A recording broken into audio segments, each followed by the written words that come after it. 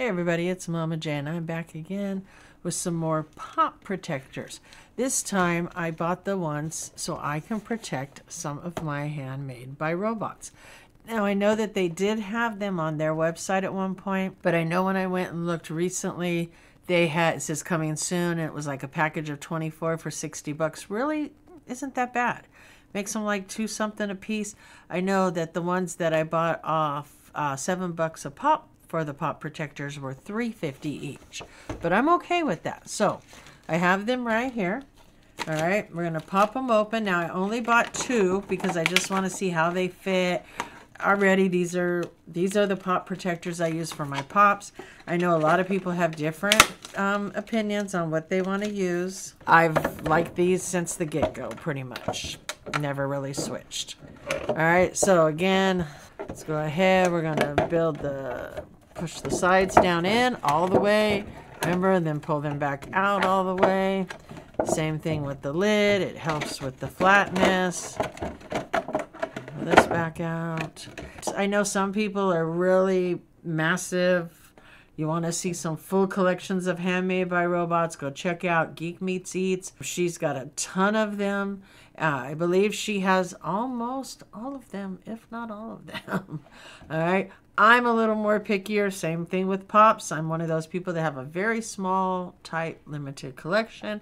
Same thing with the Handmade by Robots. But obviously, I have my Eddie, which is one of my favorites. So he will slide right in there, always with the flap to the front. Then you can pull this plastic off.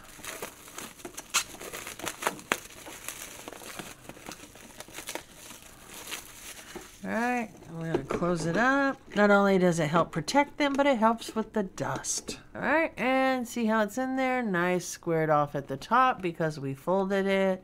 So that's pretty awesome. The other one I have, obviously, is my Wonder Woman. This actually was my first Handmade by Robots. This was actually the last one I got, but the Wonder Woman was the very first one that I ever got. I had not bought any until I seen that Wonder Woman. All right, let me get this one open. Again, fold the sides, help square it off a little. All right, in and out. I can't stress it. It makes a huge difference if you just take that few extra seconds. All right, pull it back out. All right. And then again, front facing the flap. I know some people put the latch in the front. I think the latch is much better in the back. Pull off the extra plastic.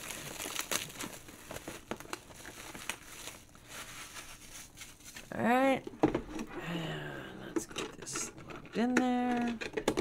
So these were $3.50 a piece. So I got 2 of them. Cost me $7 at a coupon. So cost me less than that actually. But there we go. We have 2 of them. They're nice. They're protected. I think $3.50 a piece. Yeah, you know, I mean, if you're having to buy 100 of them, you know, at $3.50 a piece, that's a lot of money.